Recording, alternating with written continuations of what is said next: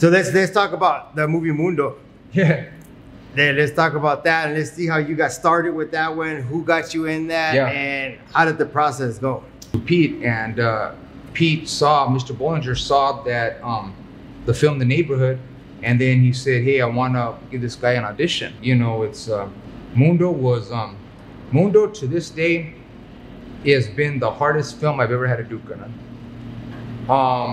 You know, and if we're gonna be real, I mean, am I able to be real here today, Colonel? Yeah, this is all truth right here. All truth right here. This is Mundo was the hardest film that I've ever had to do, more than Cholo Zombies. And Cholo Zombies, I'm in makeup for hours. I gotta put contacts in. I gotta have blood all over me. You know what I'm saying? Walk around, and I mean, you've been on set with me. You know what I'm saying? You've seen how it's like, you know, Mastro's a character, man. Yeah, that's a minimum 1 hour of makeup time. Yeah, I know. You know, and so it's but with Mundo, I got told everything under the sun that you could imagine, you know. I remember I brought Noel G, you know, who was a friend of mine. I don't have, you know, I don't hate Noel, you know. He's done a lot of different films, you know. I considered Noel a friend at that time, and I brought him in. I told him, hey, it's a Christian film. It's a film about, you know, and everybody knew who Mundo was. Mundo was, you know, he would. I mean, come on, man. Look at what he did. You know what I'm saying? Yeah. And it's... And for those that don't know, Mundo, it's a movie of Mundo Mendoza, and it's called Mundo, from altar boy to hitman. And it's about Mundo Mendoza that turned state's evidence against the Mexican mafia. Yeah. So they made his movie about his life. And that's what Vince played Mundo in the movie. Yeah. And you know what? I brought Noel in, and got him paid. I got him paid well. He did the film. And then the very next day, he texts me and he says, "Hey, I want out the film." And I was like, "What the heck?" You know what I'm saying? How could you know what I'm saying? Yeah. And he's like, "I want out the film." He's like, "You know what, man? I'm scared. You know what? I'm being threatened. I don't want nothing to happen." And I'm like, I go, what's going on? And I go, if anyone would have been hurt, it would have been Vince Romo. You know what I'm saying? And the thing is, I appreciate, I'm not going to say, there is a camarada of mine, and he knows who he is. I won't say his name, but he said, he's like, you know what, homie? You're just an actor, Holmes. That's what it is. You're just an actor. And you know what? We understand, homie. That's your holiday. We ended up working only because of all the drama that was going on. Then, you know, I ended up coming back. Then they were going to fire me from the film now, because they were like, man, you know, because as I said, I was going to set and I was kind of like stressed out, you know, and I remember I kept telling, you know, Cedar Films, I said, this is not Vince Romo. This is not the actor that you guys got to play this role. I go, you got to understand, you know, I'm hearing left, right, left, up, down, north, south. You know what I'm saying? What are you doing? Why is this? And, you know, but I thank God, honestly, I do thank God that we got past that, because that film, that gospel film, that Christian film has opened many doors for me, you know? So I do thank God for that film, you know? Yeah. And, but it was the hardest film of my life, you know, because just everything that I had to go through, that my family had to go through, you know, there was a lot of drama, man. You know what I'm saying? And the way I see it is this, that because it was going to bring glory to God, it was going to bring people to the cross, it was going to like be something that somebody can see it and say, man, if this guy, Mundo Mendoza, was so like, at that time was so full of evil that he killed all these people, if he can come to the road of redemption, why not me?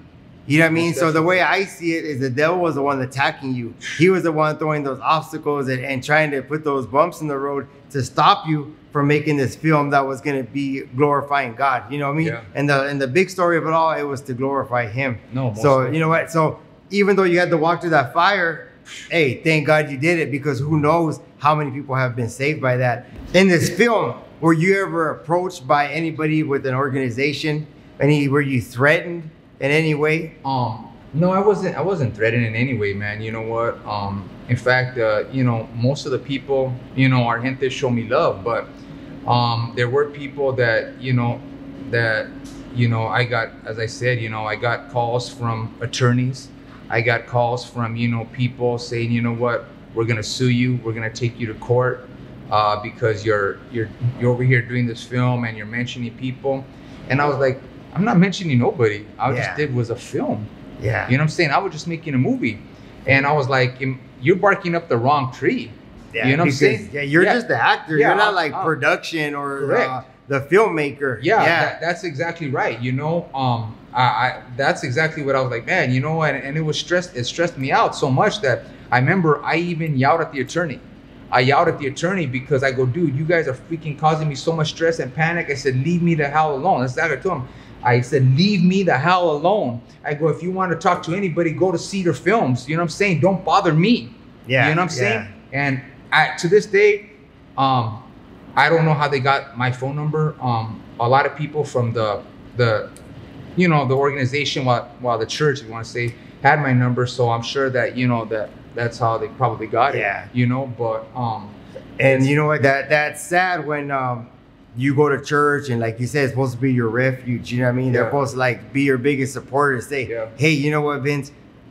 Hey, thank God you're doing what you're doing to give God the glory. Hey, you know what? We're here. We got your back. But instead, you got shunned and you got, you know, persecuted for something that you did to do your job. That's exactly right. To do my job. And, you know, I just want to say, wasn't everybody from, you know what I'm saying, from, you know, the fellowship. It wasn't everybody, you know, but it was some, you know, people that just got very upset with me and all because I was doing my job, you know, which is a shame, Karna. But, you know what I'm saying? I wish them all well.